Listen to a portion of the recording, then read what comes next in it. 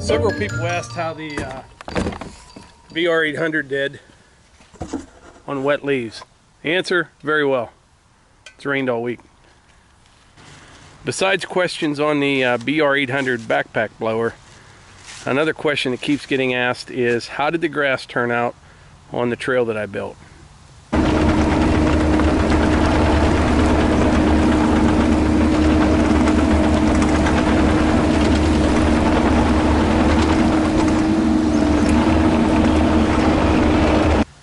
The short answer is not very good. It came in great for about a month.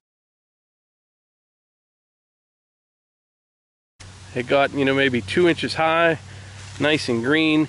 It was looking pretty thick, and the first problem was the deer just decimated it. They walk through here like they're at the Old Country Buffet, and I read on the internets that deer don't eat fescue. Well, that's not true because we watched them do it. So there was, after the deer, ate everything that they could, there was a little bit left, and then we've got inches and inches of rain. I don't know if it was too much rain, not enough sunlight, could be any of those things. So for this winter, I'm just going to leave it like it is, let the leaves pile up on it. Looks like it's been here for a long time now anyway, and maybe we'll try something else in the spring. But that is the update on the trail. Can't say we didn't try. But anyway, enough about that. We're going to get to today's video. So welcome back everyone, Mike here. This evening we're going to take a look at the mechanical thumb on this little backhoe here behind me. This is the RK24 with the 6.5 foot backhoe. Now I have used the hydraulic thumb, quite a bit actually, on mini excavators and even on bigger excavators.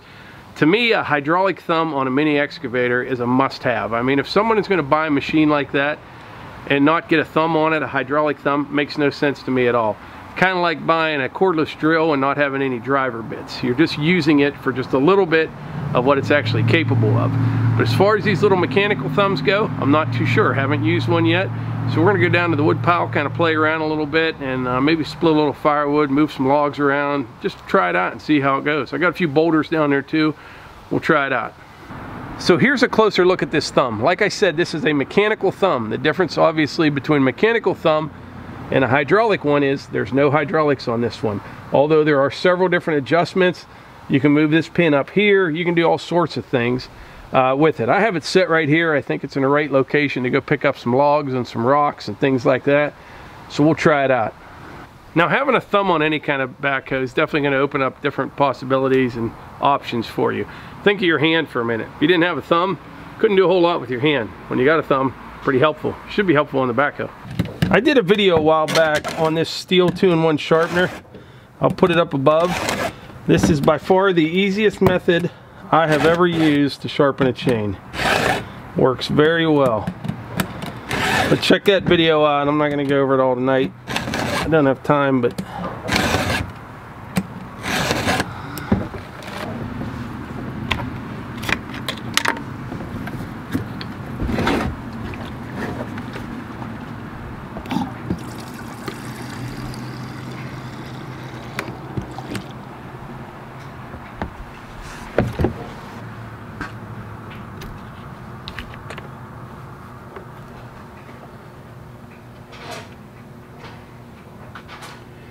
remember the old saws would always 1 tank of bar oil, 1 tank of gas. Nowadays it's more like half a tank of bar oil per tank of gas.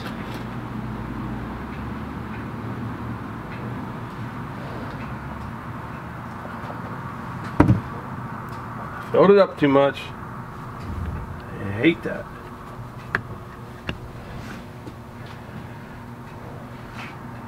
I'm not sure if you've met our daughter Hannah. Hannah, how old are you? 22. 22, and this is Hannah's Subaru Crosstrek. and I have asked her to do a 2-year review on it. So you'll be seeing that in a video coming up soon. Give them a brief rundown on how you like it so far. So far I love it. I don't have any major complaints. All right. So yeah. So she's going to run out right now, but probably in a week or so we'll have a 2-year review on the Subaru Crosstrek. So if you watched yesterday's video, this log right here is the one that I was picking up with the grapple on the RK24. Anyway, it measures 8 feet 6 inches long, 16 inches in diameter. It's red oak, and according to a log weight calculator that I think is fairly accurate, it should weigh 714 pounds, give or take. So cutting this thing up for firewood into 16-inch pieces, we will get 1, 2, 3, 4, 5, 6 pieces out of this. Now, so each one's going to weigh over 100 pounds, maybe 115, 119 pounds per piece. Now, if you're like me, I cannot stand, running a log splitter sitting on a bucket. I like standing up and leaving it horizontal. A lot of people like, it the other way.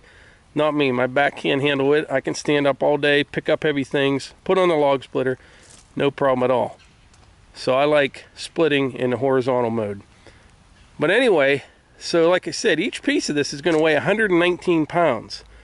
Now there's one thing every one of us have in common, and that is we're not getting any younger. So I'm going to go get the RK24, bring it down.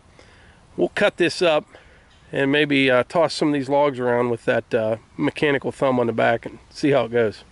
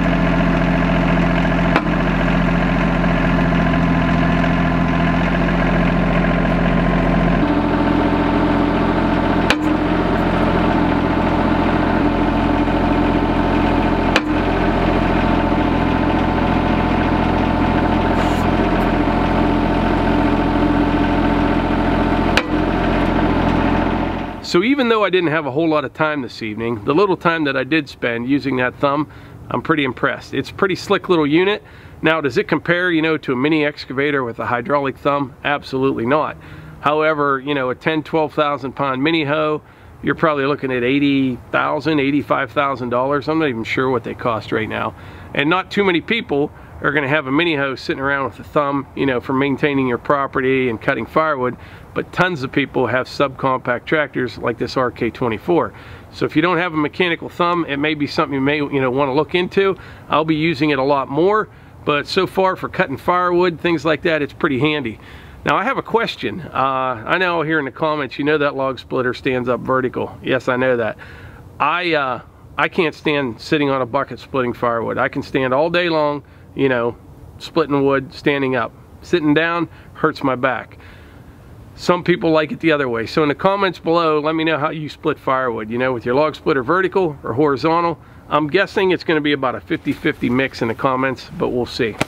But anyway, like I always say, if you enjoy these videos, please hit the like button, click subscribe, and share them with your friends. Thanks.